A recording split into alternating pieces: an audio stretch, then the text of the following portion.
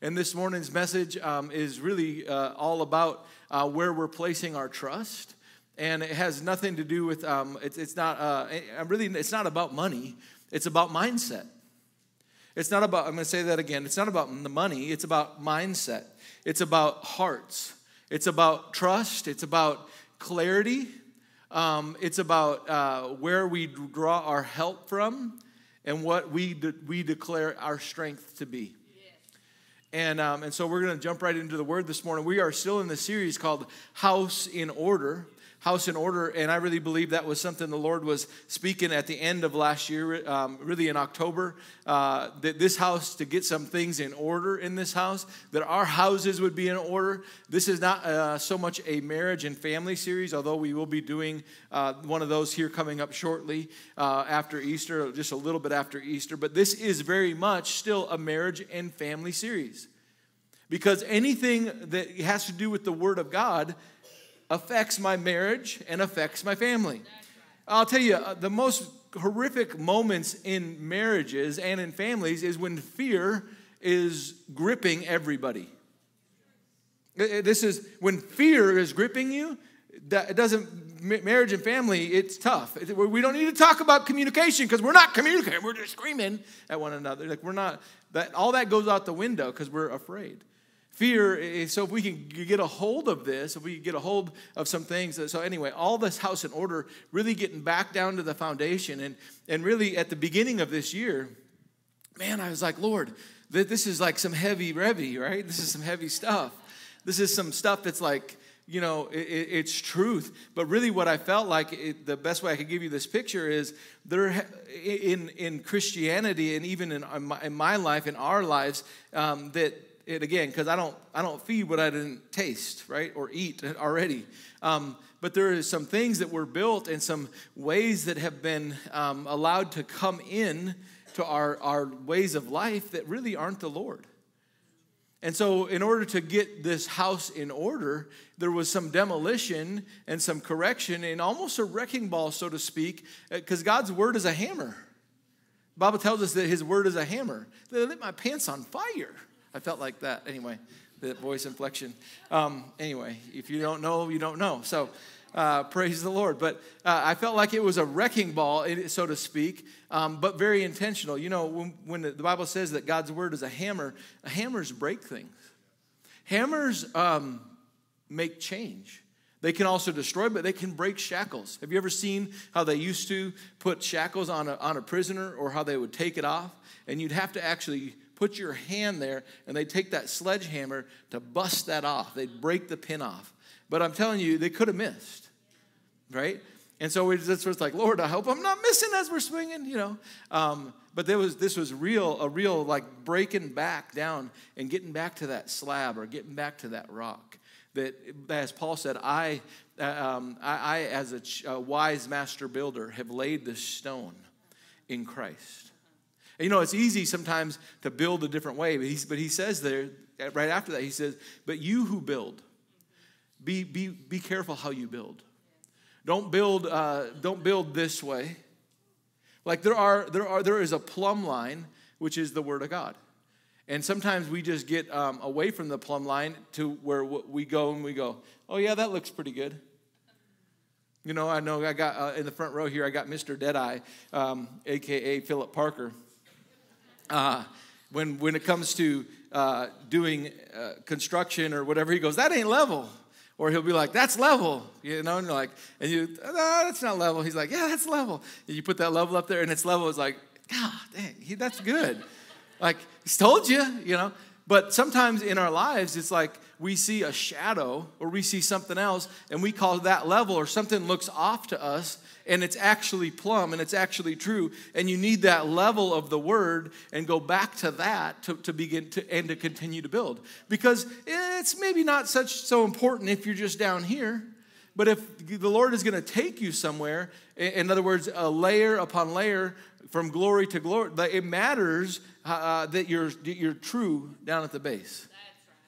You know, a skyscraper, that which is seen. If your life, let me say it this way, if your life is going to be seen, if you're going to carry the glory of God, if you're going to have that, in a sense, the light on the pole, not under a bushel, it matters It matters. The foundation, and it matters that you're in my life would be plumb. Or be in accordance to. See, that's all it means. Plumb just means in accordance to something greater. Level. Perpendicular, all right? And so we were getting back to that, and last week we really coming in talking about authority, all authority from God. I want to pick up kind of in that same vein. Ultimately, the authority of Scripture is what we're going to talk about this morning.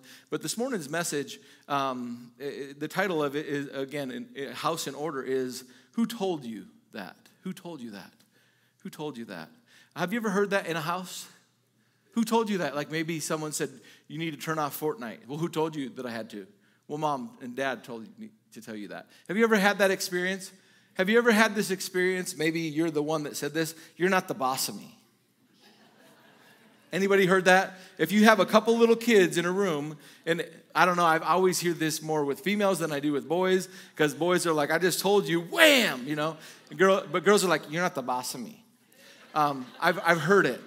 I'm like, oh, thank you, Lord, for 3 boys, because the grace that I received is for young boys, all right? But you've heard that statement, like, you're not the boss of me. What they're saying is your word doesn't carry the weight. But if mom said that, or if dad said that, then we'll come into order, right? But if just you send a brother there to tell your sister, you're not the boss of me. And I think that that's how a lot of times even the gospel is received. As we declare the word of God, and as a pastor would declare the word, I'm going to take your Bible this morning. I really wanted my King James Bible, or New King James this morning. But we say, you're not the boss of me. Do I say that to this? No, I shouldn't. Sometimes I do, though. You know, like when somebody wrongs you intentionally and you're supposed to love them. Oh. Like I can love until like now it's like rubber is hitting the road here. Really, I want to go slash their tires. Anybody know what I'm talking about? Like this happened. I want to take a mattress in the middle of the winter and put it in front of their garage door in Minnesota and fill it with water so it freezes to your garage, to your ground, so you can't get out your driveway. I want to. That's. You're saying what? Yeah, like a mattress. The only way to get it up is break it up with like a hatchet. That's tough. I want to get some cement bags and dump them on your lawn. That wasn't me. No, that wasn't me, by the way. But this happened. When you have something where somebody cuts you, you think, how can I cut them back to the point of like, I could, yeah. And it gets so, you ever been there? Have you ever thought about this? What would you do with somebody that cheated with your spouse before something like that happened? And you go, ah. It's scary, isn't it? It's scary so many times what's in us, and we're unaware. It's scary. But there is a plumb line. And there's a way that you and I are to respond, and it really is in accordance to this. And so there's a strength in this, not just to say, to hold a line, but also to do. There's a strength in this. If I'm willing to yield to this. To what it says. When it says forgive, if I'm willing to make that choice, there's a grace that comes with that, with his word, always. And so this morning we're talking about who told you, like in a house, who told you that, and I'm going to set this message up, talking along chaos. There's just how many of you have noticed chaos lately? Anybody? Anybody have their phone not work recently? Okay, quite a few people. Anybody have power go out recently? Okay. Anybody seen something recently about a solar eclipse? Anybody seen or heard something maybe about China? Anybody heard or seen something maybe about Russia? Anybody seen something maybe about the Pokemon? I don't know. I mean, anybody seen something about UFOs? Anybody seen something about... Okay, there's 100 things I could pull up and throw out there, and none of them are surprising. Anybody seen somebody jump off the dock right into the water, and there was a great white shark there, almost ate them? Anybody see that? Like, there's a lot of things that we're seeing and hearing right now, and all it's adding to is like this audio, this noise, and so we're like trying to hear the Lord but yet we can't hear the Lord because there's this audio. It's like this background noise that you hear. And so we're going to teach the word, we're going to read the word, but something's playing in the background. It's like kind of like this, where you hit play on that video. This is what it sounds like as we're trying to hear what God is saying. And we're supposed to be led by the Spirit of God. And there's some really important things for us to hear right now and some choices to make. And you know what we need to hear? We need to hear God's voice above all the others. But the problem is, there's other voices that are so loud that we're missing words. And so I sit here for hours and I contemplate my day and I try to figure out what God is saying and how He's leading me. Should I move here? Should I do this? Should I take this job? Should I not take that job? What should we do? How are we going to make it? How am I going to be sustained?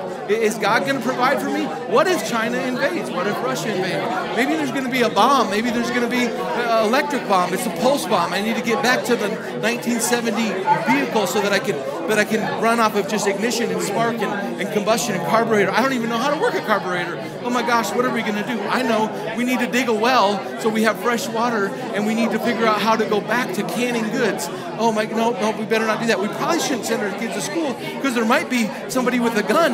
And this is what it sounds like in my mind every day. I don't know how I'm going to make it. I should hold on to all of my dollars because that's going to, but wait, if I hold on to all my dollars, even if I hold on to all of them, in a few years, inflation's going to make my dollar that was this much, just this much. I don't know what I should do. I don't know, but I am supposed to be the salt and the light in the world, but it's kind of crazy. I don't know how to even share my faith because I don't even know if I have faith. Do I even have faith?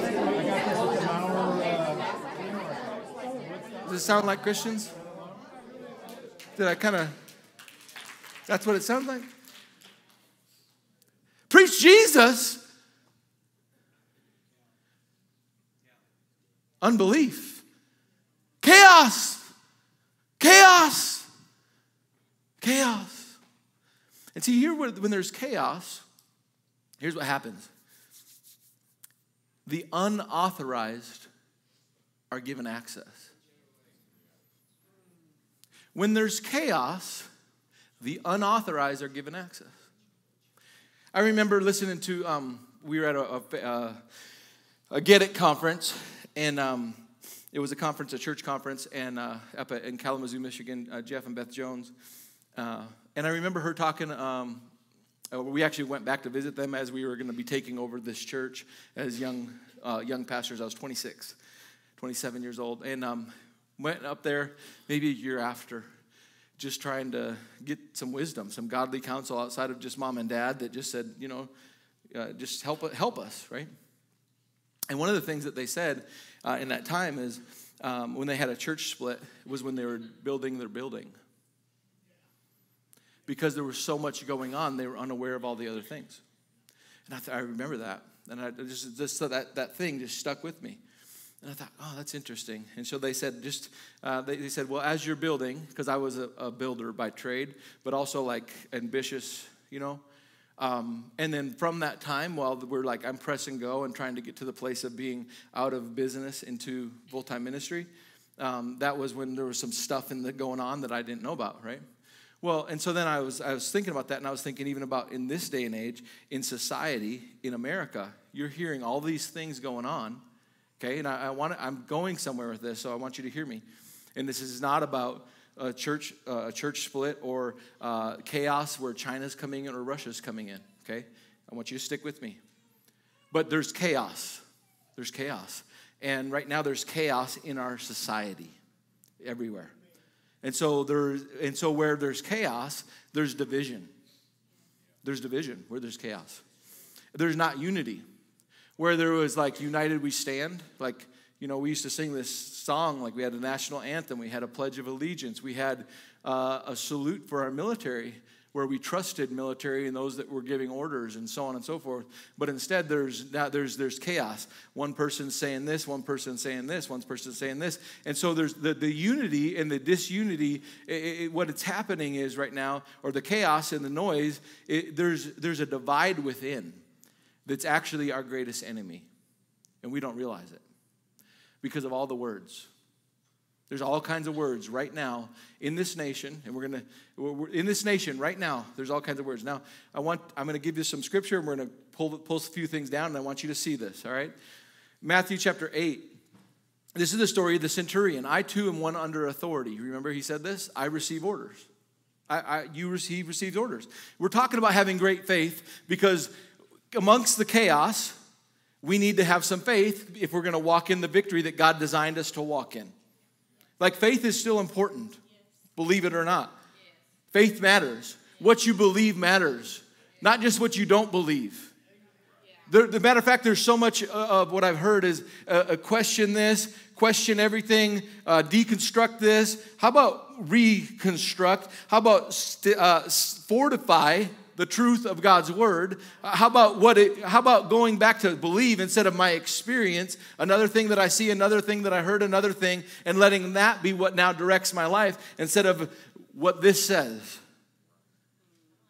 Okay, these things are, there used to be a time when we believed a lot simpler, kind of like almost like a child. There used to be a time where we believed a lot simpler, almost like a child. But now, as the Bible told us it would happen, knowledge has increased. So it's kind of like we're going to read a scripture here, ever learning, but never coming to the knowledge of the truth. It tells us this in Timothy, ever learning, but never coming to the knowledge of the truth. How do you know when you found truth? Well, freedom would be a pretty good, you'll know the truth and the truth will set you free. So the more you know and the more you learn, tell me how much more free you get. Because we're ever learning, but never coming to the knowledge of the truth or that which would bring freedom or peace of mind. Instead, it's just a little bit more noisy, a little bit more crazy, a little bit more constricted, a little bit more like hide the kids, hide the wife. And we're ever learning. We're not coming to the knowledge of the truth. Now, again, Matthew chapter 8, 9 through 11. It says, for I myself am under authority with soldiers under me. That means I'm over people. Okay? I tell this one to go, and he goes, and that one to come, and he comes. And I say to my servant, do this, and he does it. Next verse. When Jesus heard this, he was amazed and said to those following him, truly I tell you, I have not found anyone in Israel with such great faith. Next verse, last verse. I say unto you that many will come from the east and west and will take their place to the feast of Abraham, Isaac, and Jacob, the kingdom of heaven. Okay, I guess that wasn't part of really what I was trying to make the point. Bottom line is this, what I'm trying to communicate this morning is authority matters. Authority in the kingdom and authority here on earth. Now, we know that the Bible says all authority is from God. Did you know that the Bible says that multiple times? Okay. So, order requires others.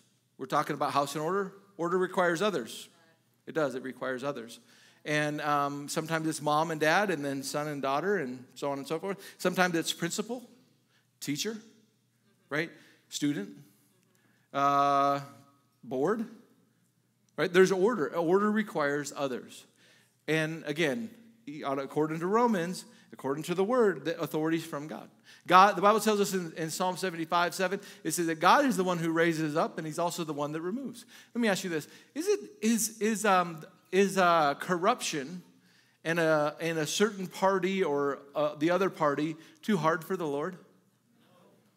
Because the way I hear and what I see, it really sure sounds like it, especially from a lot of the Christian believers that are just another voice. But not a voice to hear. Not a voice like this, but just a voice like this. And what's happening is just adding to the chaos. Who told you? You got to ask yourself this question. Who told you?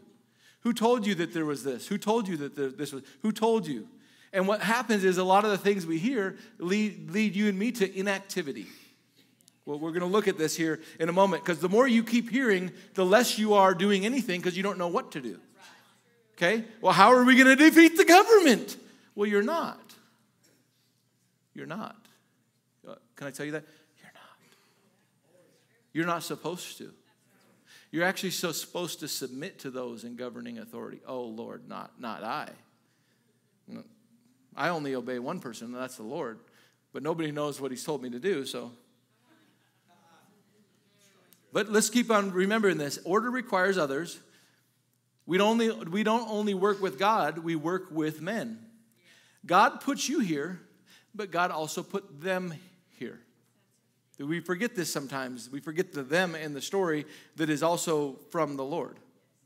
So God put them here. How many people do you think are in government that are born again believers? Anybody? Anybody give a, do you think that there's more than one person in Washington, D.C. that have surrendered their life to Jesus? Do you think so? So by you and me talking about how bad government is, I'm cutting my own brother and sister? Whoa. So they're there in your place, taking a stand in your place. What you were hoping and wishing for, but to stop praying for, and said now we're praying against. We're adding to the chaos with our mouths. We're adding to the chaos with our mouths. I'm telling you, this is happening.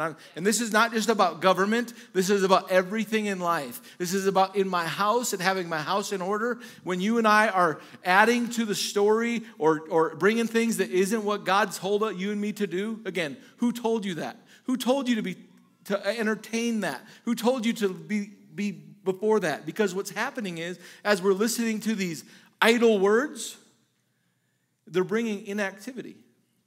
I can tell you when those kind of conversations are happening about the frustration of government and corruption, does it even matter if you vote? Does it even matter? I mean, come on. Like, we're probably going to have a hanging chat again. Or somebody's going to hijack the software. Or it's just corrupt and it's all ran by China anyway. Or I don't know what story you've gotten, but there's the story that's probably, and every one of those stories caused you and I to recede our hand from doing. Is that right? Yes. How many of you have honestly entertained the idea of, it might not be even worth voting? Go ahead, raise your hand. Holy cow. Over half the church said it doesn't even matter to vote. Good, because God's word doesn't matter either. God's word doesn't matter. Because God's word said to pray for those in authority. I mean, why even vote? Why even take a stand in this place? Why do anything for? Because he says, and here's how I can tell you that the church has not prayed for those in authority, instead has opposed those in authority. You can see it all through the world right now. Authority is stood against. Police. Whether it was a coup or not, to start a police brutality or not, or no matter what, okay? And use this or this or this, absolutely. There's race things involved, absolutely. I'm not. But what was it for? It was to plant a seed, to defy authority. Because the reality is, what you've seen is, yeah, there's good cops or policemen, and there's bad policemen. There's good politicians and there's bad politicians. There's good and there's good and there's bad, but the resistance is to defy authority. Defy authority. It kind of sounds a lot like this word that Jesus said, I know what it is, a house divided. Oh, you know what we can do? Let's get an inside job. Let's get somebody to no longer listen to authority. Let's talk about, I'm talking in my house, all right? Let's hear about, in this community, let's hear about some coaches. Tell me about the coaches that you love and the ones that you don't like, about what they're doing right and what they're not doing right, about the plays that they're calling or the plays that they're not calling. Anybody here a coach? Do you feel this? Do you feel that? You do? Well, I thought we were on the same team because I'm coaching Johnny, but you sure sounds like we're not. And instead of me being able to focus, all I hear is, give him the dang ball. I'm like,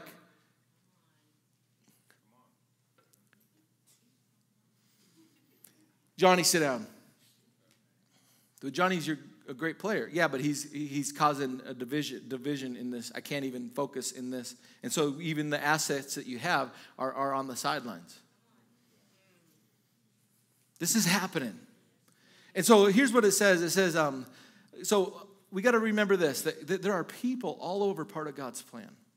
And we can stand in opposition of them, or we can do what the Lord said in 1 Timothy 2, 1 through 4. And it says this, first of all then, I urge you that petitions and prayers, and you maybe have heard this, so I want you to stick with me because we're going to go through verse 4 here, not just 1 and 2.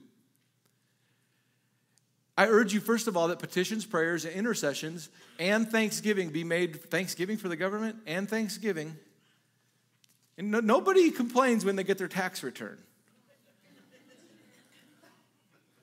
Or when they are driving on the interstate and the road is paved or that there's road work that it got finished. Nobody's complaining.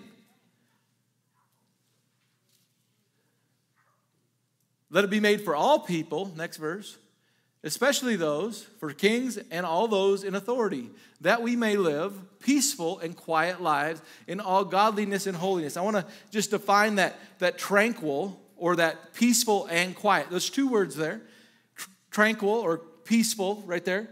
Peaceful, meaning this, free from outward disturbance. Tranquil, without needless, okay, this again, that first word still, free from outward disturbance, without needless commotion or disturbances. Are there some needless commotions and disturbances right now? What's the key? What's the key? Somebody said it. Prayer. That's the key. Prayer. What's our prayer life look like? Oh, we talked about this last week by John. Remember that? Under an assignment. How many were here? Wow, that was good, wasn't it? Wasn't that timely? Under an assignment. Who are we still on assignment? Because we're here. As long as we're here, there's an assignment. And the assignment is not just a natural one. And even what you're seeing, it's not just natural means. It's not natural origin. In a sense, there's suggestions that are coming to make this bill pass or this bill pass. There's also a leading. There's a leading. Let's say it that way. There's a leading, and it's not just at this level. It's from above. The next one, it says quiet, that you might live a peaceful and quiet. The word quiet means this, divine inspired inner calmness, words that would stir up needless friction. So free from words that would stir up needless friction. Anybody have some words recently that stirred up some needless friction? God, like just there's a word. It's like, I didn't need that, but all of a sudden now I got that, and now I'm wondering about this. He said that when you and I pray, that there's a quietness, there's a peacefulness, a life that we're to live. The reason we're afraid of government is because we don't pray for government. Or if we do, we don't believe in the power of our prayers. Let's get back to the basics here. He says, for this is good. What's good? Praying for those in authority, so that you could live a life free of quiet or free of the chaos, so that you could hear God's voice the same way we're talking now, instead of where it was just complete chaos earlier today. Wow. My prayers, you're my prayers, whether it's pastoring, parenting, teaching, coaching, governing, no matter what it is. My prayers turn down others' volume and allow me to hear from Him. Are you wondering about your kids? Are you wondering about your business and what you're going to do and all this kind of crazy and what about this and what about this? Can I tell you? Pray about it. Can I tell you to pray for those in authority? Can I tell you to pray for those in authority? Can I just tell you to pray for those in authority? Because their decisions matter to you. And what it does is it turns down the volume so that you and I can hear clearly. And we can live a godly and peaceful life. And then let's go to verse 4, because this is really what it's about right here. God wants all people. Who? How many people does God want saved? And how many does He want to come to the knowledge of the truth? But I'm a little distracted here and this over here, and I'm a little distracted here and that over here, and I'm a little distracted over here. And I got to find out if what I heard was true. So now I'm going to spend the next 30 minutes or 3 years trying to discover if I heard about, the aliens. Is that true? Is that really a area? And everything you're hearing is just adding more to the chaos that has what we're seeing in the end times is this, and this is one of the signs of the end times, is that deception would be very prevalent. And let me give you a Sandlot analogy. We have this video of this is how the stories that we're hearing today sound. Okay? How many of you ever watched The Sandlot? Okay? I'm not saying that's a great movie because there is cussing and all that in it, but when I was a kid, this was like my thing. Like, I played with kids in the neighborhood. This was like, man, brought me back to my childhood. And I could quote this movie. Like, I mean, it's terrible, but it's in there. But there's this story you're about to see here. We're going to press play. It's about a 2.5-minute story about the beast. This whole movie is based on a lie. The whole movie is based on a lie, and you're going to hear the story of one man telling a whole crew about a lie, okay? And everything they do is going to be, in this whole story, is based on this lie. And the one person that hadn't heard about the lie, but still is innocent of the lie, he said, "Nuh-uh, you don't get to see this on the video," okay? But this is exactly even how he sounds when he says that, okay? "Nuh-uh, y'all are just making that stuff up to scare me." He goes, "Don't believe me? Stick your head out that window." Okay? And so he sticks his head. What I learned that day was when I looked down there, I saw that there was not a single solitary baseball down there. And he comes back, "It's down there," is what he says. He didn't see it. All he saw was some smoke coming out of the doghouse from the ball, getting the paw grabbing the ball. And he's like, "Oh, it's down there." So now he's a believer of the beast because he saw something. So now I want you to hear about the stories that are told in our government, in our churches, with our coaches, with each other. That's adding to chaos and robbing us of peace, robbing us of joy. And this is why I would say this. Who told you that? Because every voice has an author. And we got to think of it like this. Words are seed. And you can recognize the author or where the origin of that word came from based on its fruit. Did it produce fear? Because God didn't give you a breath, a spirit of fear, but one of power, love, and a sound mind. So when you hear a word and it produces fear, it produces tightness, it produces all of these things.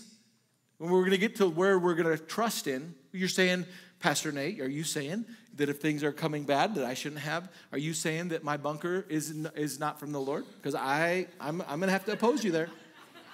And not only oppose you, I'm going to do it in love. But because, I mean, we're fellow Christians, but I'm pretty much thinking you're teaching heresy.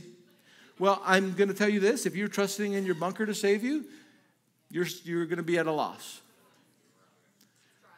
The source of everything, we'll look at this here in a moment, but with Elijah, he went to a brook. How did he go to the brook? Why did he go to the brook? Somebody tell me. Because the word of the Lord came to him and said, "Go to this brook and I'll have a raven feed you." That doesn't sound real practical. Let me see if ravens feed. Is there any account of a raven feeding? So guess what he did? He listened to the word of the Lord. And the word of the Lord at that time was there's going to be no rain in the land. So how is there going to be a brook? I mean, how is there going to be a brook? But guess what he did? He went to that. And when the brook dried up, after the raven fed him, guess what came to him again? A whole truckload of bread. No, the word of the Lord. And in that word of the Lord was go to this is in Kings. Okay, in this word of the Lord was go to this place, Zarephath. There's you'll find a widow there, and I've ordered her to feed you. So he goes there, and she's gathering some sticks, and she's going to bake the last little piece and die. A little oil and a little meal, and I'm going to bake this cake, and I'm going to die. And instead, according to the word of the Lord, her family, her and her son, and the man of God, a child of God. Sometimes we put the man of God. The saved one, the righteous one, the one that believed and trusted on the word of the Lord, trusted on Christ. That was where his salvation came from the word. From the word of the Lord. But when there's too many other words, sometimes it's hard to hear his word, isn't it? When there's too many other words, it's hard to hear his word. We know the story not too long after that about him wanting to kill himself. You remember this? So let's just go back to, he got sustained there according to the word of the Lord. But then he came and said it's going to rain, right? And he called down rain, he called down fire, and here's Jezebel says, I'm going to kill you, and so all this fear begins to grip him. And now, instead of being this strong man of God, he's this hiding in a cave. Wow. And I got the out of order calling down fire and all that. But here he's hiding in a cave. Why? Because he's hearing another voice louder than the Lord's voice. But this is the man of God. This is the prophet. This is the strong one. Let me tell you, you're not strong when you don't have God's word. His church is not strong when they don't have God's word. They're not strong and they have nothing to stand for. Instead, they're in retreat and they're idle and they're in neutral. And it's easy to move something in neutral. And we're sure not in drive, but we're being pulled the opposite way. I'll play this video. I want you to see how this is the kind of stuff we're hearing. I know Sandlot in church, right? This is a break so you guys can listen longer. Are you trying to wake it up? It just went to bed. What just went to bed? Shh. The beast. Turn that up. Oh, yeah. Shh. Shh. Now quiet.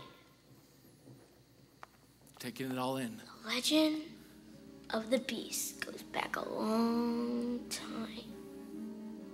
For any of us could even pick up a baseball. Back to a place called Myrtle's Acres. It all started about 20 years ago when thieves kept stealing junk from Myrtle's Acres junkyard. So Mr. Myrtle, the guy that used to own the place, got him this new pup from the dog pound. He fed him whole sides of beef, turned the pup loose in the junkyard, and the pup was grateful.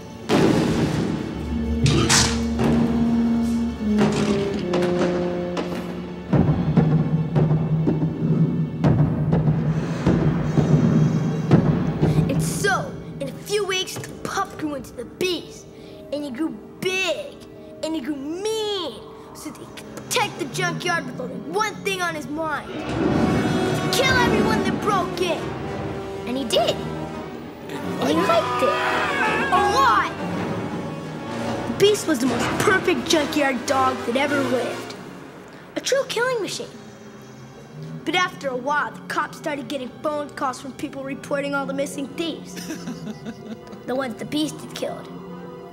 It added up to about 173 guys. It's true.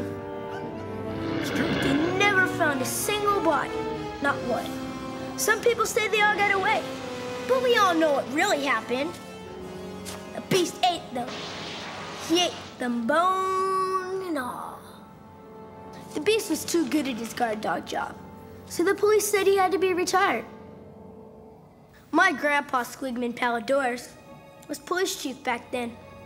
When he ordered Mr. Myrtle to turn his backyard into a fortress and chain up the beast and put him under the house where he could never get out to eat children and stuff. And that's where he's been for 20 years. And that's where he'll be for the rest of his life. Because when Mr. Myrtle asked the cops how long he had to keep the beast chained up like a slave, they said until forever. Forever. Forever. Forever. 120 to 173 guys. It's true. Nuh-uh. Y'all are just making that stuff up to scare me. You don't believe me? Stick your head out that window. It's down there. Trust what a puff of smoke. And then Hercules at the end of the movie, he's wearing the shirt and why didn't you just come knock on the door? Why didn't you just come ask for?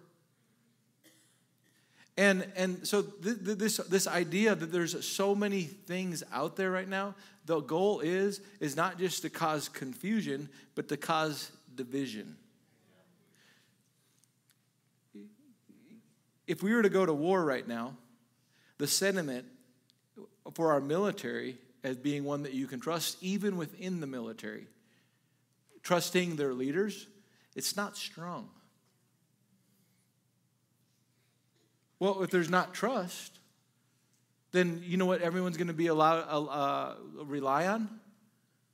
If you don't trust the person next to you, Who are you going to rely on? Somebody tell me. Yourself. Well, how does the enemy work? He goes about seeking whom he can devour. And the way he does that, he's going to look to try to find somebody that's isolated. Can I tell you, in a nation where there's 1,000 opinions, where we're more divided around a word than we are united around a word, even in the church? Even in the church. Well, do you believe in this? Well, I believe, once saved, always saved. I don't believe in that. I believe that there should be, And so, I don't believe in that either. Well, I believe in that. Like, I'm over here celebrating the baby that's born. Yeah, I know that they're born. We celebrate a baby being born. But if someone comes to Christ on the streets, is there no celebration to that anymore? Because they're not, growing up into, mature believers. I'm glad we didn't treat your, gender reveal like that. Your gender reveal, we're having a pink.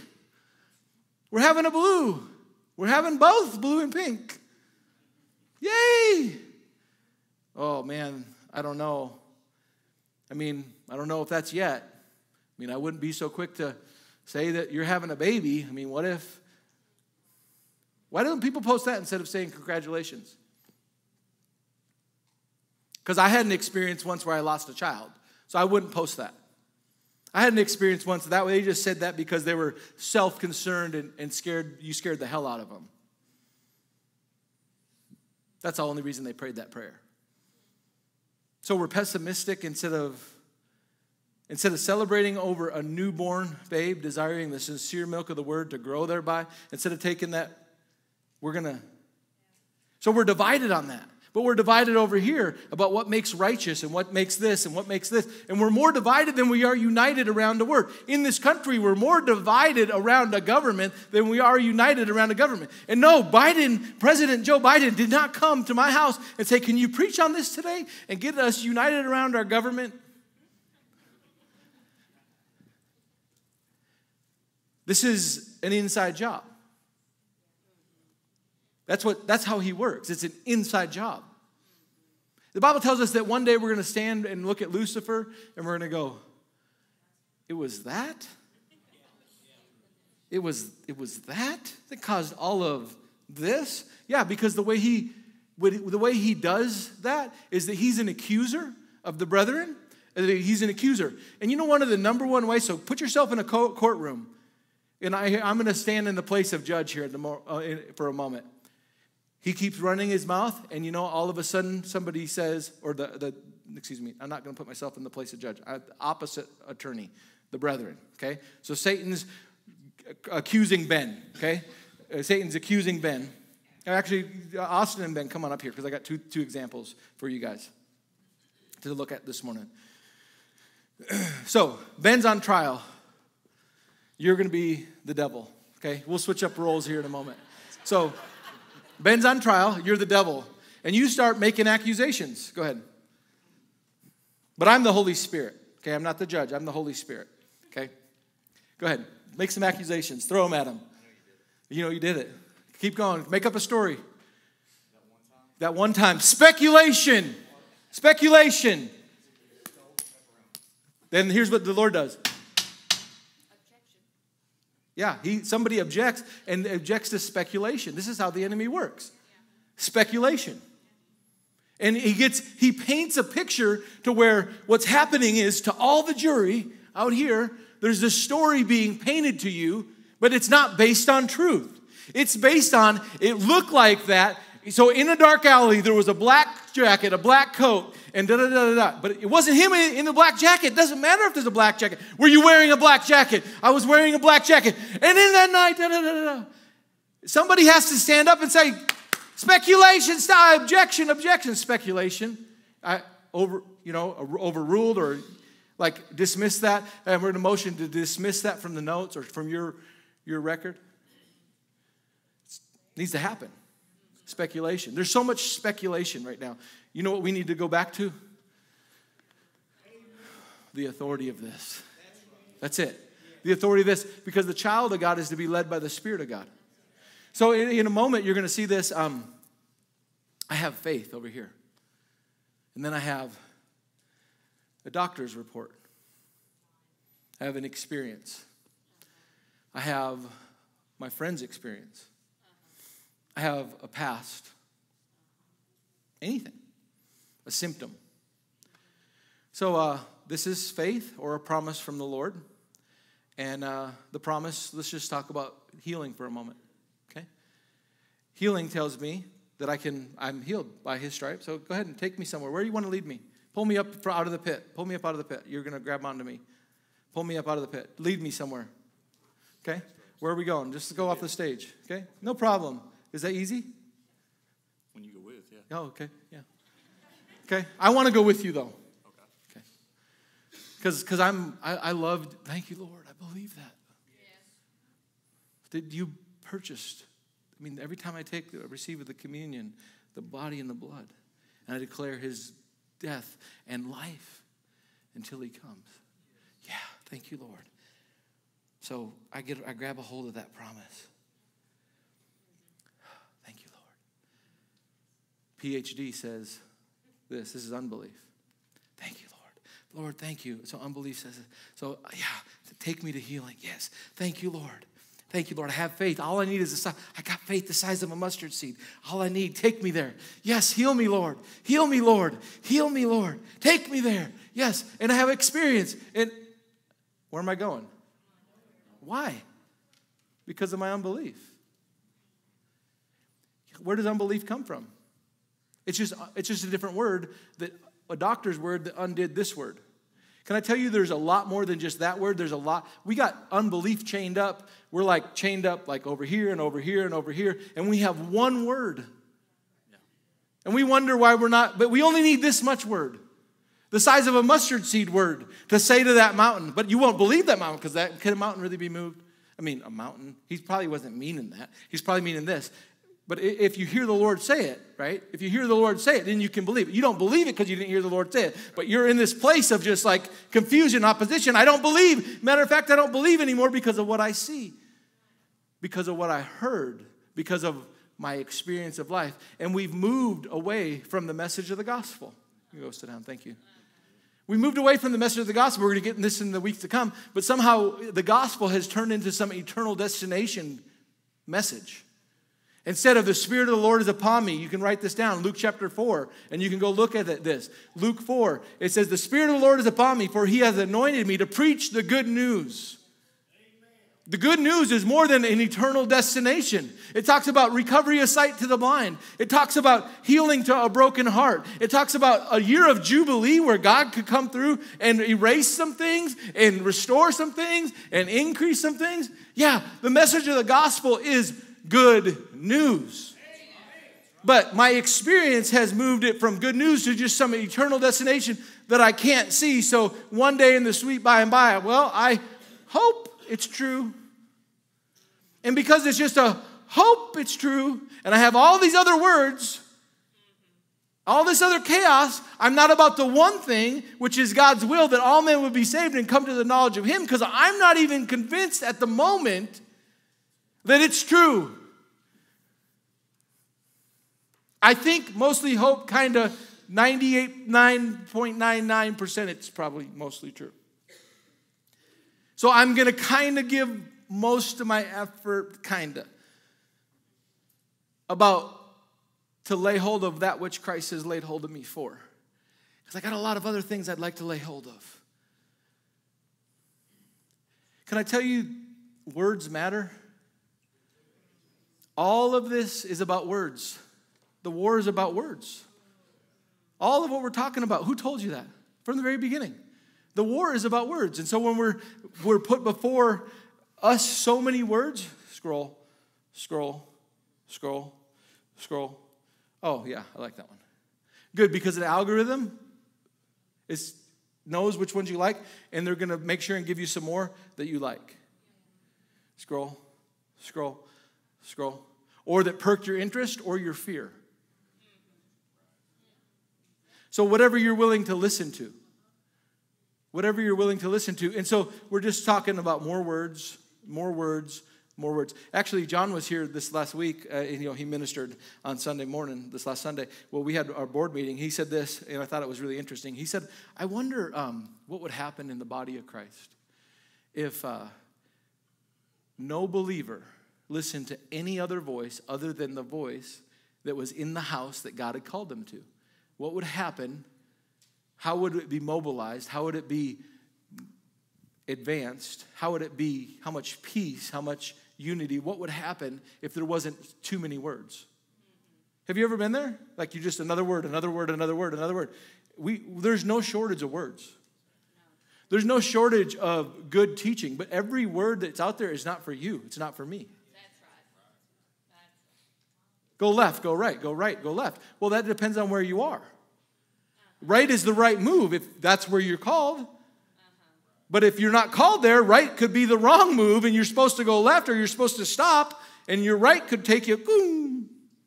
What would it look like to listen to the place that God had set you, to trust the Lord and actually trust it? He brought that. I was like, whoa, that's interesting you say that, because it seems like more than ever before, the Lord's even getting more to us and talking to us about it matters who you're listening to and getting us back to our fathers of faith. Because there's a lot of great, dare I say, clever teaching, but let's just go back to the Word.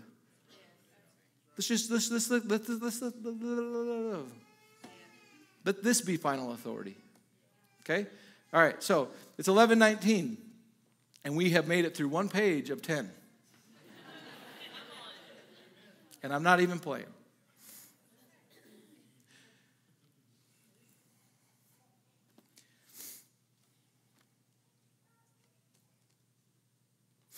Let's go here. Let's go to, we're going to talk about a story that is in 3 of the Gospels, okay?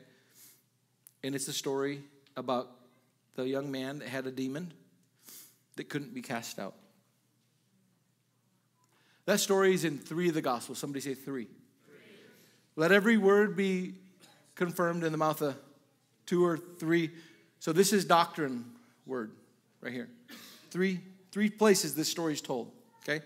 Each one of the stories has pieces that the other one didn't complete, but if you were to put it together, like one passage is 2 verses. Another one, it's like 8. Another one, it's maybe 6, okay? And this is where you hear that portion of, well, let's just read it. Let's just read it. Let's go to Matthew. Let's start in Mark chapter 9, verse 14. It says this, it says, when they returned to the other disciples, so this is the Peter, James, and John, and Jesus are up on a mountain of transfiguration, or the Mount of Transfiguration. So they see God in all of his glory, right? So this is what's going on. And the disciples, or some disciples, are still back over here, all right? It's back over here, and they're back with a demon boy, and back with the crowds. Everybody else is up in the glory. Peter, James, and John, and Jesus. Jesus comes back to the disciples, and there's a skirmish. When they returned to the other disciples, they saw a large crowd gathered around them, and the scribes were arguing with them. As soon as all the people saw Jesus, they were filled with awe and ran to greet him. He says, "What are you all disputing about?" Jesus said. Some in the crowds replied, "Teacher, I brought you," someone in the father said, "Teacher, I brought you my son who has a spirit that makes him mute. Whenever it seizes him, it throws him into the ground. He foams at the mouth, gnashes his teeth, and becomes rigid." Quite a sight to see. Kind of scary, right?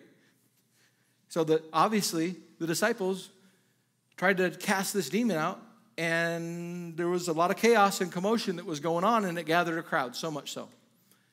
And he said, I asked you, the latter part of verse 18, I asked your disciples to drive it out, but they were unable. They weren't able to. "O unbelieving generation," Jesus says, "how long must I remain with you? How long must I put up with you? Bring the boy to me." So they brought him the boy, and seeing Jesus, the spirit immediately did the same thing. Began to throw himself on the ground, convulsion, rolling around, foaming at the mouth. Okay? Big show, a big scene. Okay?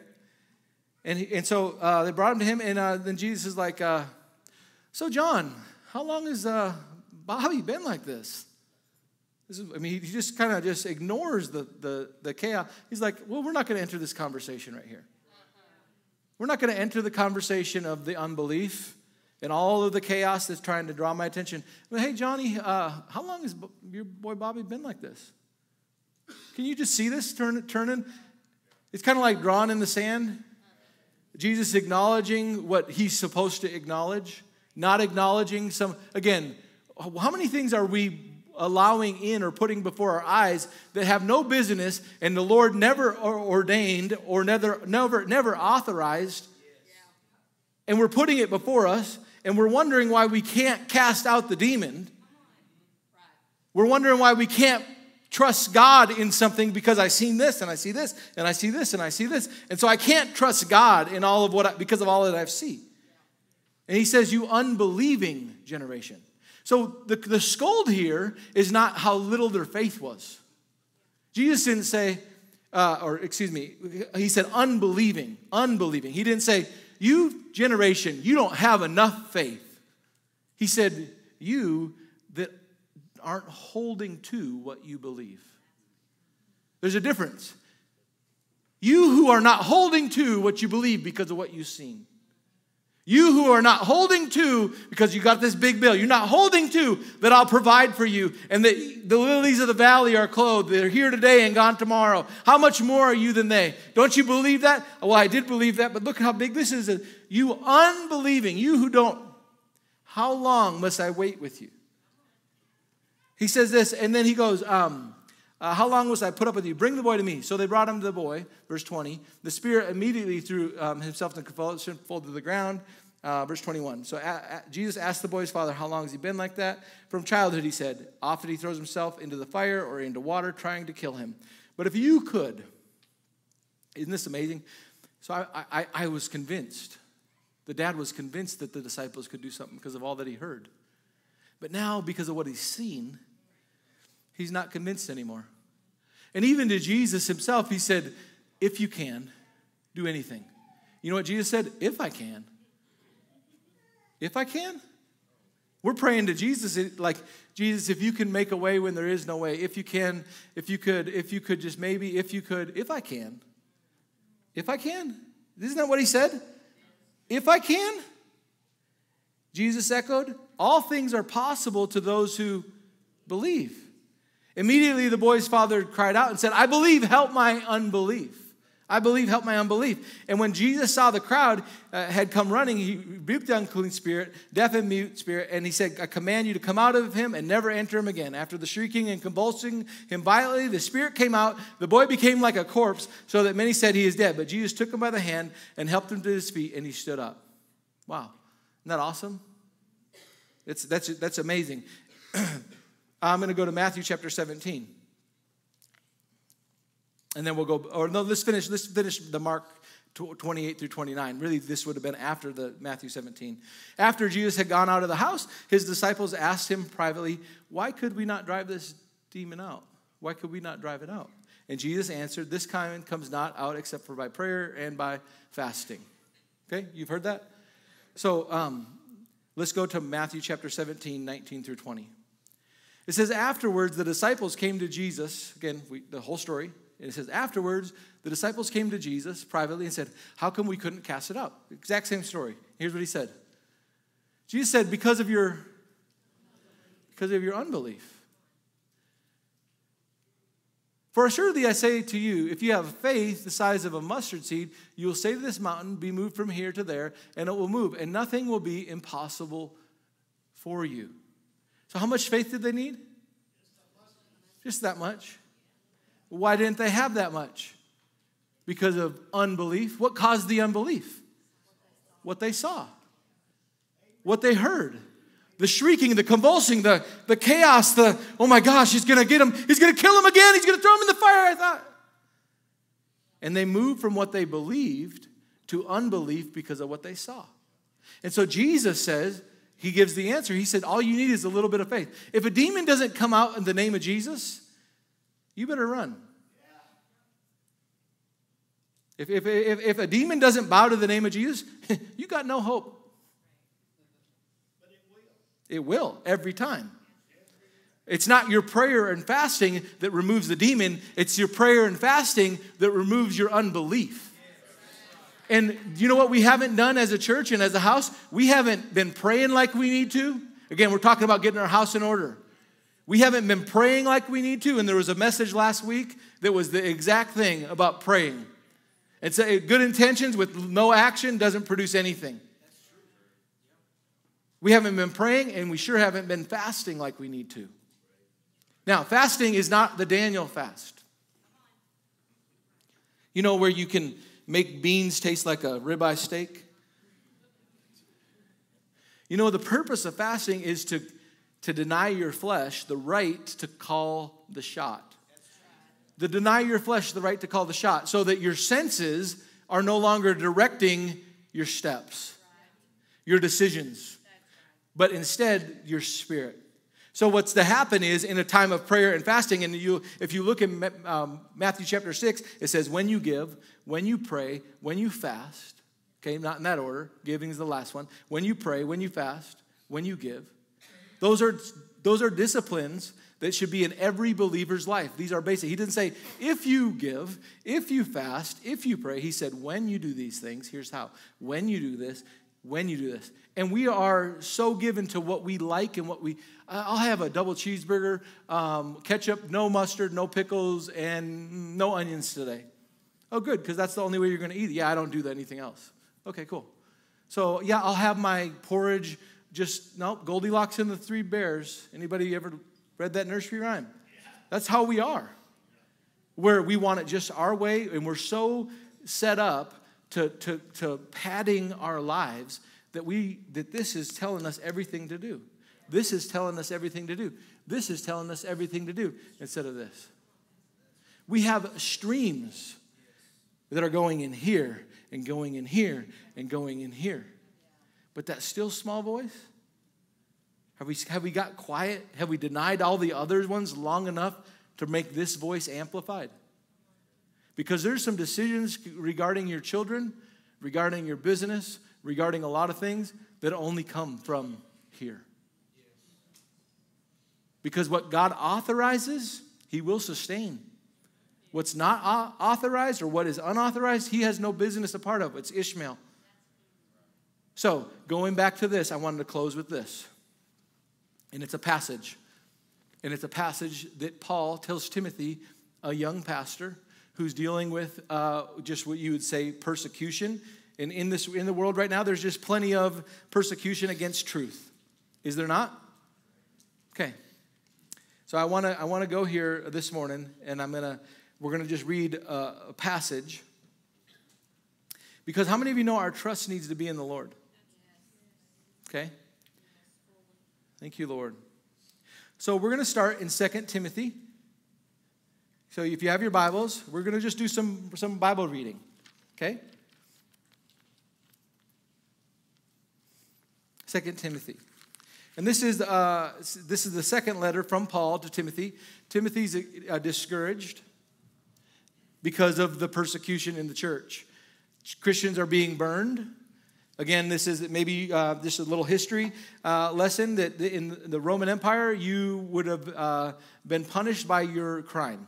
So the Christians have said to have burned down Rome, which was actually not the Christians. It was the emperor, they actually burned it down because he wanted to rebuild something. The council said no, and he wanted to build it anyway, so he said, I'll just burn it down. Well, they would have had him removed, and there would have been this big revolt, and so he blamed it on the Christians who said, hey, you'll be baptized with fire. They're fire-breathing Christians, right?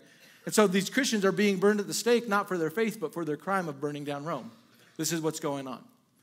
And so, guess what? Timothy is at Ephesus, right there. He's in the crosshairs, so to speak, a lead pastor in a major city, a major church, and people, once this church was growing in 1 Timothy and just flourishing, now the church is shrinking because there's great persecution, whether John died, whether that one got burned by fire, whether that one's in hiding, and this other one says, man, I got your back, I love you, but I'm gone because I didn't sign up for this. And so Timothy's like freaked out. What do I do? What do I do here? And there's this word of encouragement from he writes to Paul go ahead and pull them down a little bit because I'm not close. Because there's about 40 verses we're going to read. And so Timothy writes to Paul in prison and says, encourage me. Encourage me. And so that's that letter. It comes back as a word, really, I'm about to quit. I'm ready to be done. And Paul writes to Timothy a letter of encouragement and gives him some direction. What to do, what not to do. And he talks about the Lord's approved workman. That's my little heading in there, verse 14, 2 Timothy 2:14. Go ahead and pull their volume down a little bit. It says, remind the believers of these things. So Paul tells Timothy to remind the believers of something. He doesn't tell them to remind them of how to freeze dry food when you go to the wilderness. He doesn't tell them about any of that kind of stuff of how to preserve their life. He talks to them about too many words. And Paul says, I want you to remind the church about how there's too many words and the foundation that they're standing on is shaken because they've allowed too many words to build their life on instead of the Word of God. Listen to this. And this is what he said. So when I was reading this, I felt like the Lord said, read it to you. Read this to you. And I'm going to read it right here. Remind the believers of these things. Charge them before God. Avoid quarreling over words. It is of no value. Which, in my verse, let me read it with you right here. Warn them before, I'm going to read it here because I don't know if you'll keep up as fast as me here. And I don't want to take too long. Remind the believers of these things, charge them before God to avoid quarreling over words, which succeeds only in leading the listeners to ruin, or only ruins those who listen. Make every effort to present yourself approved to God as an unashamed workman who accurately handles the word of God. How many of you know that means I need to tend to this? He says, verse 16, but avoid. Somebody say avoid. We read this twice now. Avoid quarreling over words. Now he said avoid irreverent, empty, fruitless, idle chatter, which only leads to more what? Ungodliness. That sounds like unbelief. No longer looking like the Lord. This is what he says happens with these words. And talk of such men will spread like gangrene. Have you heard about this? Have you heard about this? Have you heard about this? You know why? This is why these videos are so popular, because they spread. And the more views you get, the more money you make. So, all they're trying to do is entice something that's enticing. Something that's enticing, because if it spreads, they make dollars. It's true. And here, Jesus is telling us this through Paul. He said, avoid irreverent, empty chatter, fruitless, idle, no action. Again, what are you going to do? I don't believe in the government. What action do you have? I don't believe the government's good. Okay, good. What action do you have to make a change? Well, I don't know. I thought I just would do this. Irreverent, idle. That's what it's leading to. And you know what it is? It's the Bible says that the idle hand is brother to the destroyer.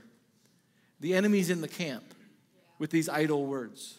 And you won't be able to put your finger on it because it's just about, I don't know, something. But it's not bad. No, it's not bad. It's just distracting. It's not bad. It's just distracting. So if it's just distracting, is it bad?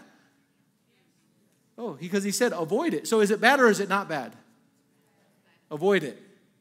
Avoid quarreling over words, which succeed only to leading listeners to ruin. Avoid irreverent and empty chatter, which only leads to more ungodliness. And talk of such men will spread like gangrene. Among them are, I don't know how to say this word, Hymenaeus and Philetus. We don't use names in the church anymore. Like if I was to say Justin and April Burrow, they've been quarreling quite a bit lately, and what they're saying, but here he does, doesn't he? I think we do a little bit better sometimes if we went back to some of the Bible, where it's like, hey, Justin, you need to shut up.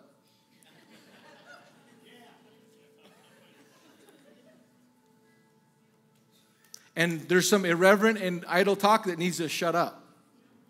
because it's leading people astray and only to ruin, and it spreads like gangrene. Among them are Hynus and Philetus, who have deviated from the truth. How? Intentionally? No. Because it looked like this, and it looked like that, and it looked like this, and it looked like that. Does anybody try to go and choose things that aren't? No, this is right here. This is what we're about right here. Right here. This is why we gather here, right here. This is it.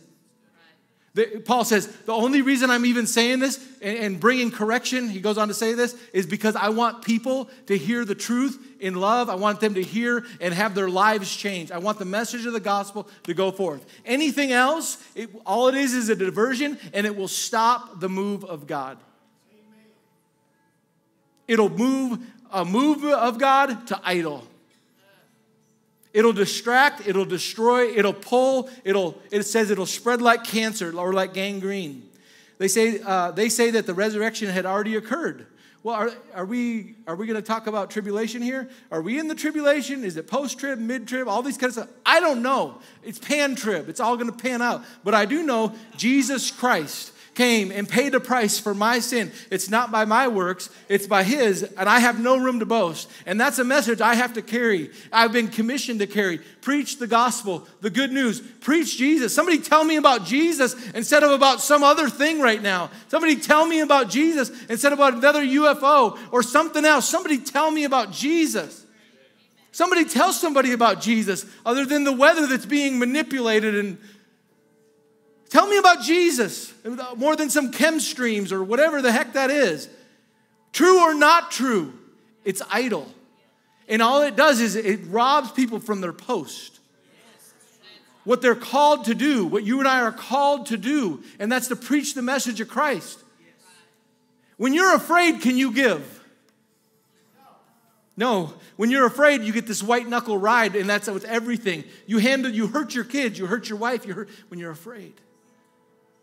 You can't demonstrate love when you're afraid. When your enemy hurts me or you, when he hurts, why can you not love? Because of fear. I'm afraid that what they're going to do is going to cause my demise. It's going to hurt me. It's going to hurt me instead of just trust in the Lord. I don't have to count it because God's counting. The Lord's my Redeemer. The Lord's my... Thank you, Lord. Goes on to say this. It says, so that the resurrection has already occurred, they undermine the faith of some. Words undermine the faith of some. Did you know I could have a God talk to somebody that might be atheist? And I could have an argument with them, although it would be just pointless, and the Bible tells me not to. But my faith wouldn't be moved because I know the Scripture. In other words, I wouldn't eat some of the things that they're feeding because I'm grown. But there's other people that are just 2 and 3 and 4 and 5 and 6. And as long as you just make it look like candy, and it's actually robbing their faith. This happened a while ago where there was a message brought about you better know what you believe. You better know what you believe. You better know what you believe. And right before that meeting, this is about 2 years ago on a Wednesday night. And so you don't maybe understand this, but as a pastor, okay, I'm up here counseling with somebody who's afraid of losing their salvation. Afraid that they're losing their salvation. I want to please God. Fear, gripped with fear. And I remember having that same thought when I was in 6th grade, that I was losing, that I might not make my salvation, I might not, and I just wanted to so bad. And I just told this young lady, I said, just the fact that you don't want to is declaration enough that you want Jesus. And so I got to encourage her with that. And, well, I don't know about this, and I don't know about this, and I don't know all of the gospel. I don't know all of it. You don't have to.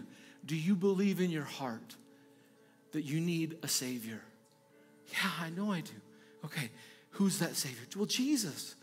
So you believe in your heart, and you confess with your mouth that Jesus is Lord. Do you understand it? I don't understand, but I know that's right.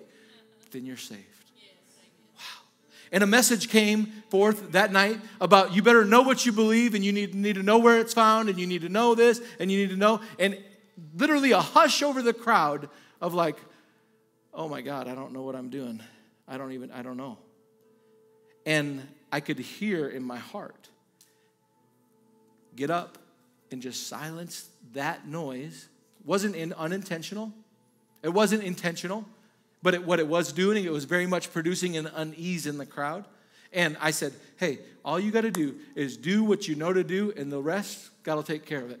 Do what you know to do. Just do what you know to do. Like, otherwise, we're trying to figure it out. Can I just tell you, just do what you know. Just do what you see here.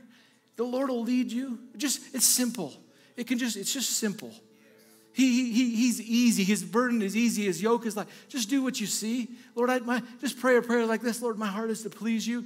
If there's anything that just show me. And that's simple. But it says that actually there's sometimes words that can cause people's faith to be hindered. Idle words, advanced knowledge words. Advanced knowledge words, right here. Is faith from here? Where's faith from? Right here. So why am I feeding on all of this and appealing to your reason? Instead, I should be only going to this and here. When our God talk should be this, not this. Otherwise, we have the opportunity to actually undermine faith. That was verse 18.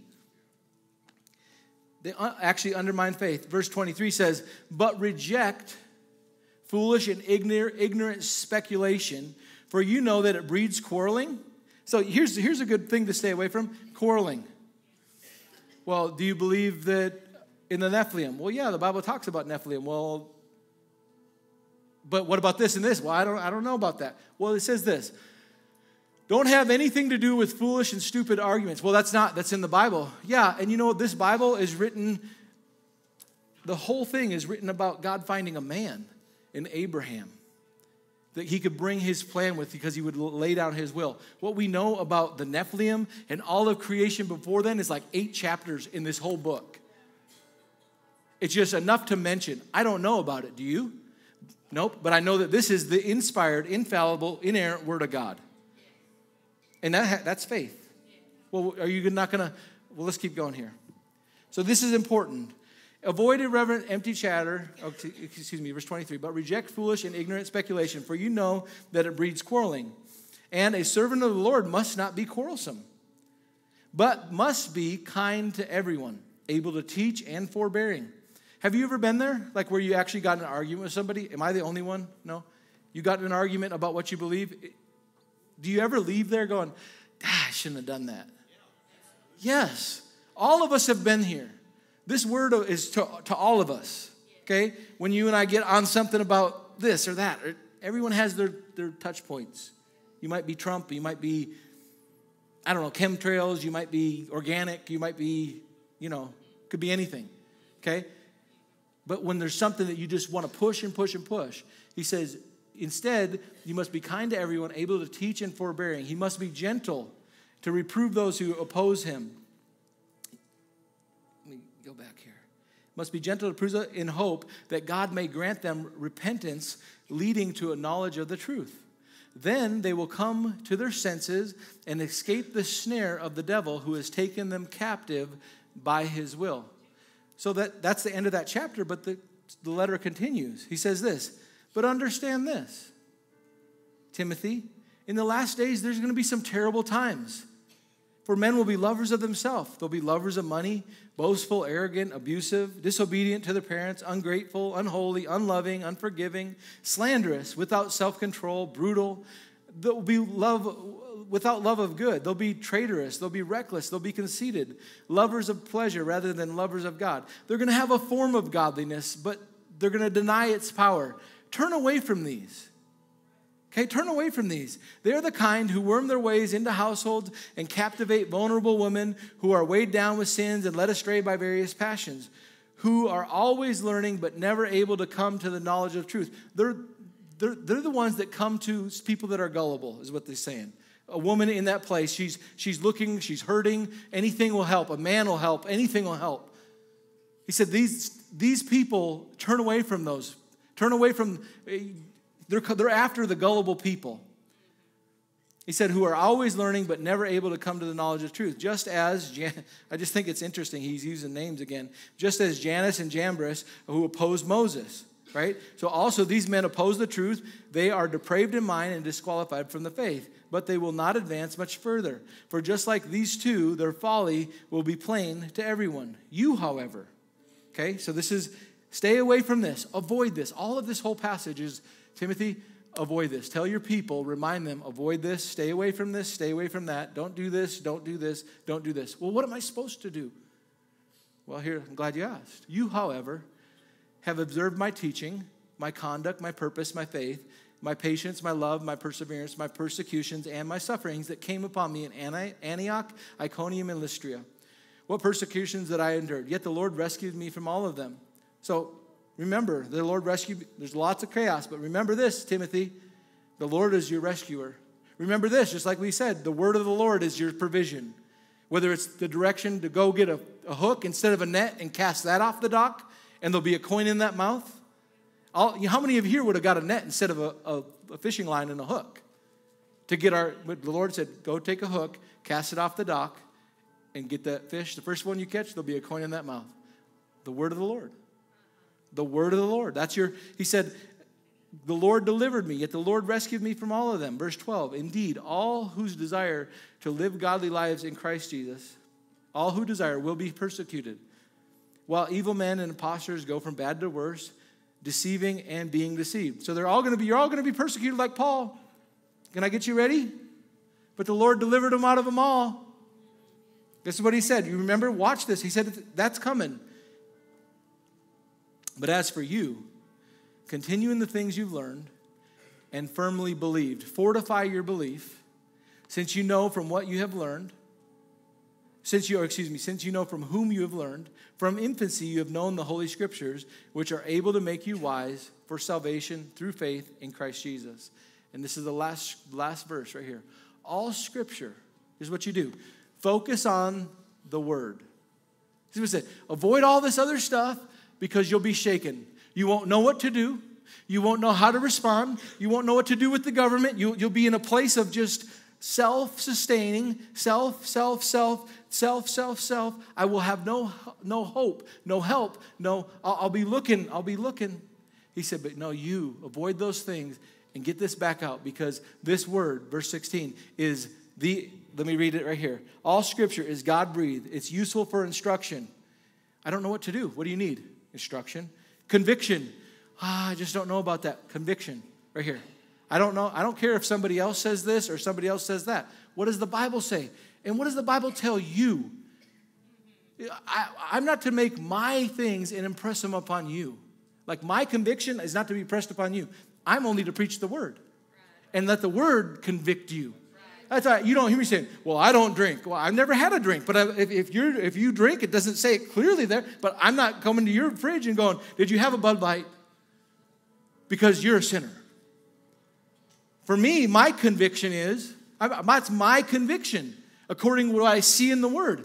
And your conviction is between you and the Holy Ghost, between you and the Lord. Nobody else can stand as judge. But you're going to have to stand before the Lord for what you know.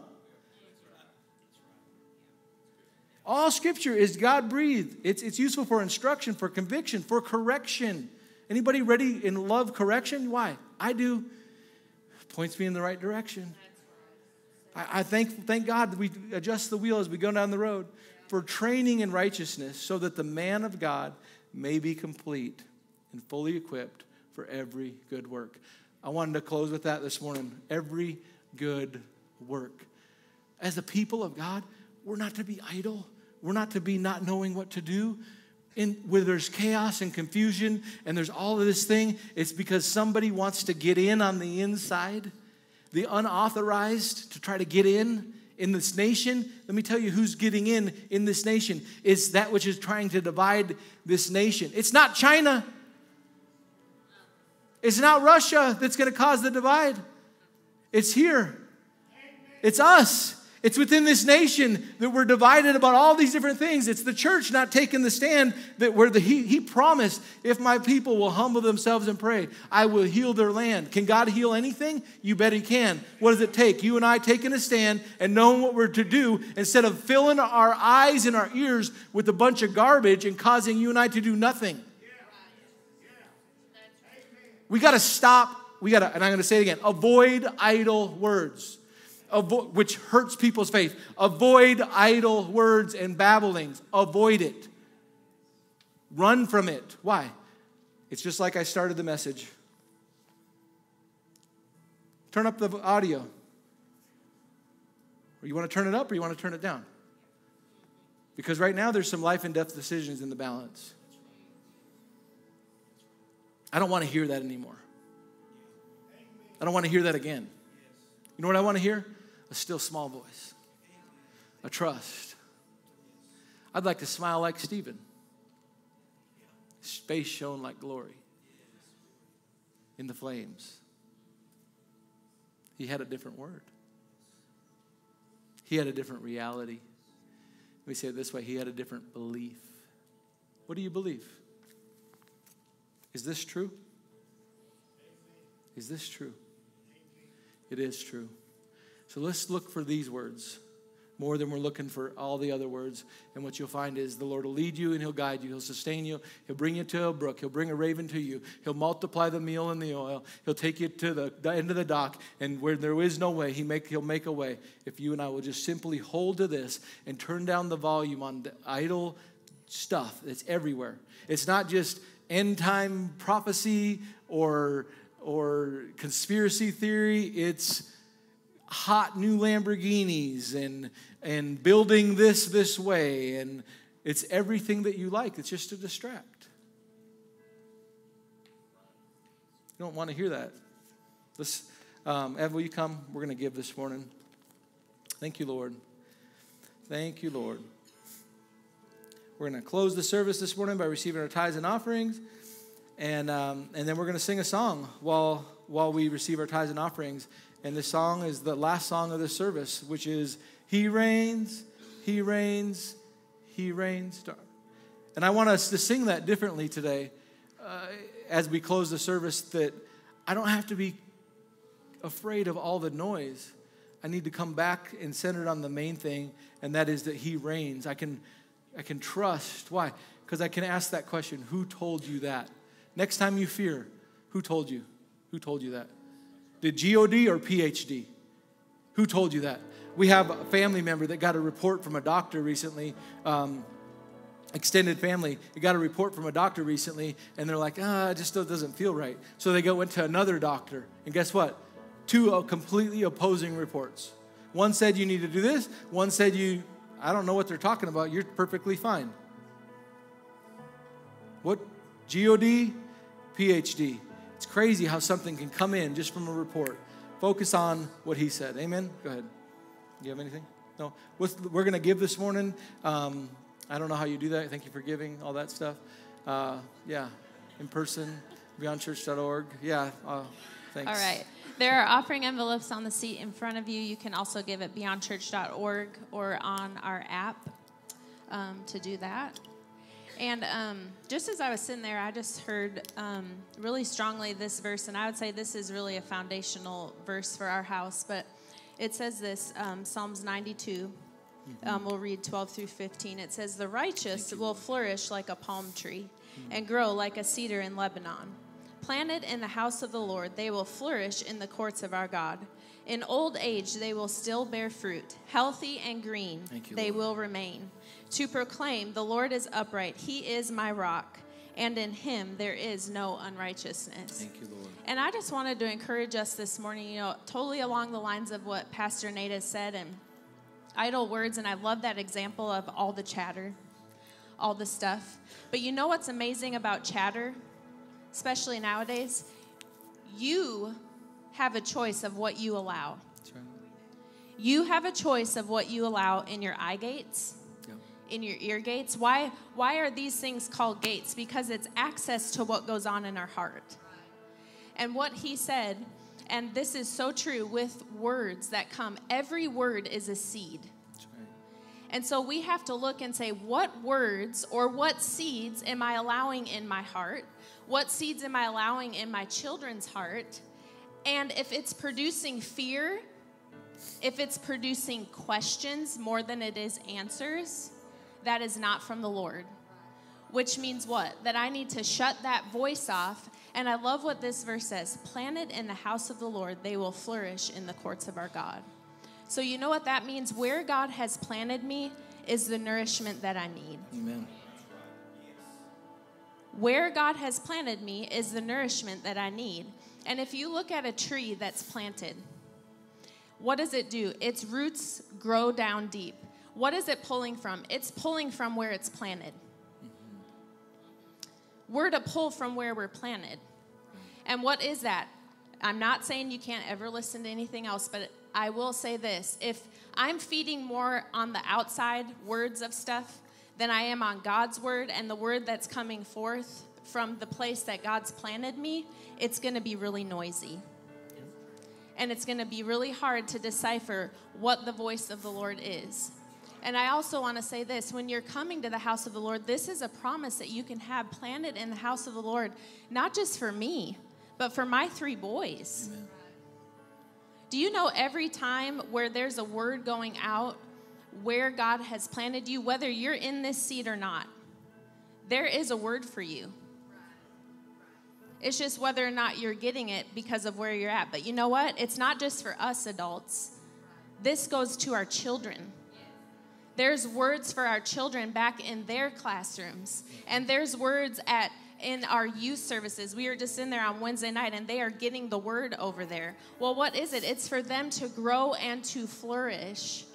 And so I just want to encourage you. The Lord's been dealing with me on this. And again, not that you can't listen to other outside stuff, but I want to encourage us to do what we heard this morning and put it into practice. How many of you know we don't grow if we just hear? That's right. If I'm just a hearer, I don't grow like I need to. So what was the word of the Lord this morning? Guard your gates. Watch the words that are going. Can we just all say, this week, I'm going to guard my gates on social media. I'm going to guard my gates on the YouTubes and the stuff that's going, and I'm just going to stick my nose in this. Yeah. Put my eyes on this. Put my ears on this. Put my ears on the word of the Lord. And I guarantee you, we will watch this week fear diminish, Amen.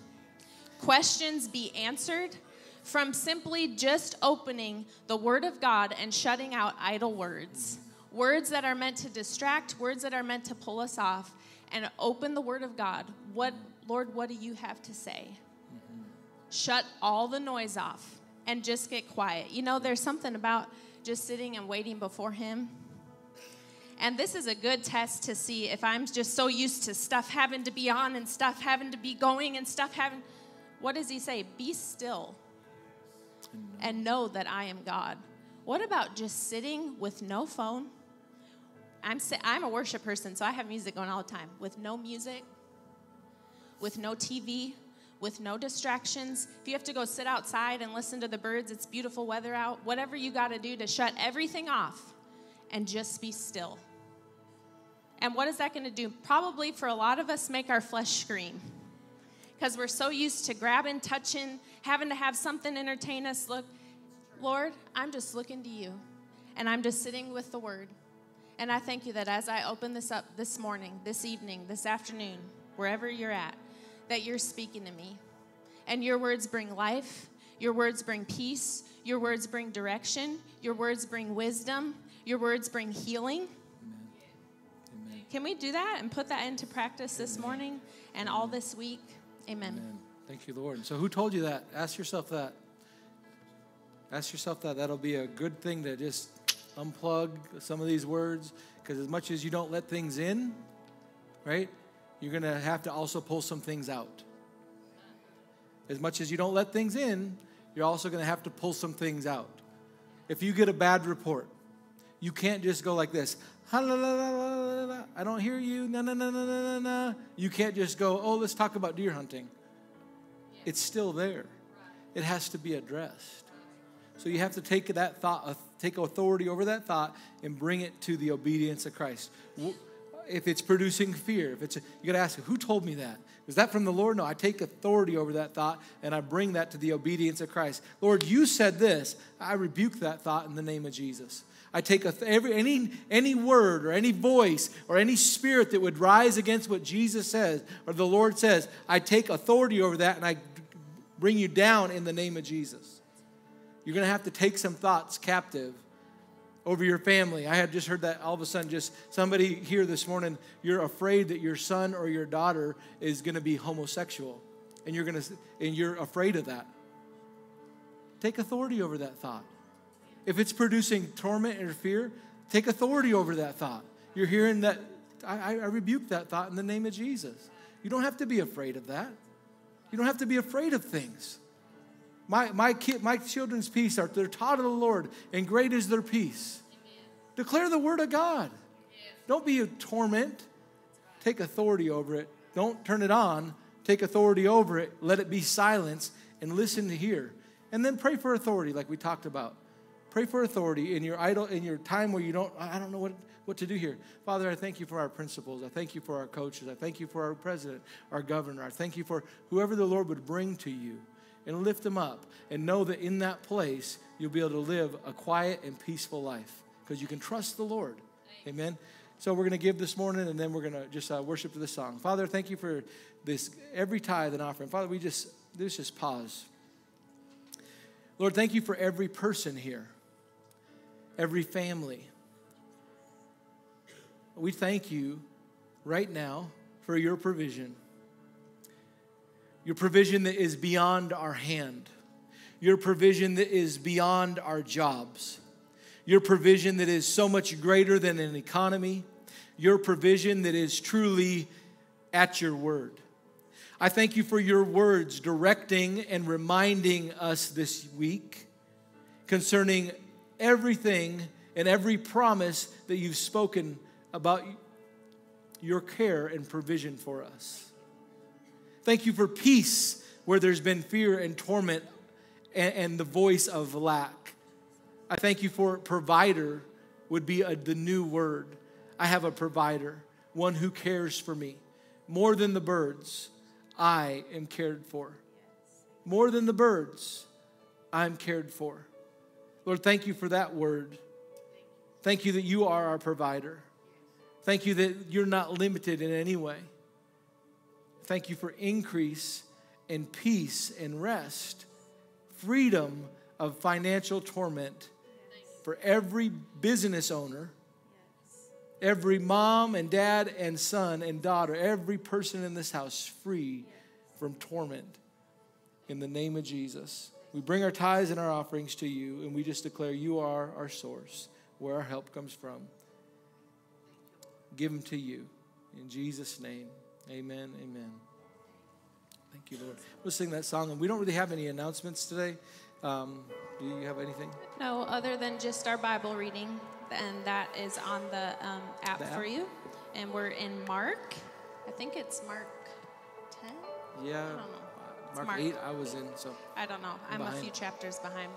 But we're doing Proverbs and our daily Bible reading. And then also, we want to get everyone, really the goal is not to rely on the announcements from the stage for what's happening. But look on the app, look on the website. You can talk to people to find out what's going on. We'll be doing our best to inform you of what's happening and involved in the family and being a part. Amen. God wants you a part. How many of you know we need the connection of each other? Amen. It's important. Don't let the enemy isolate you. Amen. Don't let him isolate you. So just be a part of the body. I know we have Night of Prayer coming up. That's not this Tuesday, but next Tuesday. But just a part of the life of the church and what's going on and being strengthened. Amen. Amen. And I do want to do a little plug for Wednesday nights. If you aren't coming on Wednesday, you're missing. There's good word coming out, and that's just words. Again, words are coming out for your nourishment, for your flourishing. And so just making that commitment to come. And I know I've had 3 small children before, and I get all that, the bedtimes and all that stuff. But you know what? When you honor the Lord, he can redeem that back to you. Amen. He can redeem sleep. He can do all of that. Amen. Thank you, Lord. Yeah, we're just gonna sing this song, He Reigns, He Reigns, and just declare that before we're just ready to go. We're just gonna take a few more minutes, and I just really believe, sometimes we hear a word, and we're so used to just quick, and we're so self-concerned that I don't really realize that you might need a word, and and your word didn't come till 1 hour. And you might need a word, and your word was already 30 minutes. And your word is still not till 1:05, but you already got your word. But maybe this word is still coming, and I need to hear this word of it's just too hard, and I just needed to hear somebody tell me, you know what, just do it. And we just need to hang in there a little bit and just trust the Lord to allow. It's like a prayer line. You ever been in a prayer line? Have you ever been there where you come and you're the first couple of people, and it's like, man, the band is just getting it, and the pastor or they're laying hands, and it's just fresh. But have you ever been at the end of the line, and everybody that was once had their hands like this in the audience has kind of let them go like this? Let's not be those people that we just, the one at the end gets the same as the one at the beginning. Like they're not just scraping the bottom of the pan to get something, but they get exactly what God wanted them to get. Like we're just too quick. We're gonna have to go back, even like bringing our kids into worship. That's 1980. Our kids following the same Jesus. Our kids seeing mom and dad worship in the church. Just because it's new doesn't mean it's great. Amen. We're going to declare the Lord, He reigns, not tonight, but this morning.